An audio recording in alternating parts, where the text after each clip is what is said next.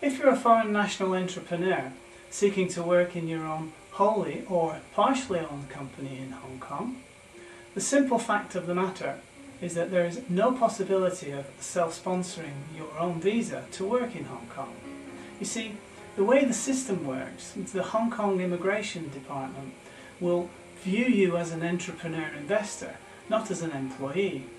And it doesn't matter how much you dress it up and try to appear as though you're just an employee working for a third-party employer. The Hong Kong ID are able to see through this in two specific ways. Firstly, if your company is less than 2 years old and has never successfully sponsored an employment visa for a foreign national before, they'll automatically apply the essential elements of the investment visa approvability test to your application.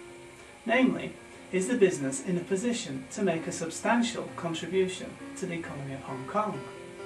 Or is it indeed making a contribution? Secondly, the Immigration Department see that you are listed as shareholder in the business. They'll not deem you an employee unless it's a very, very minor stake that you've got. But they'll definitely view you as an investor.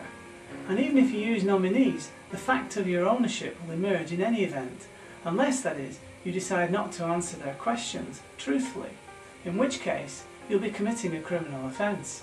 And for that, you can go to jail.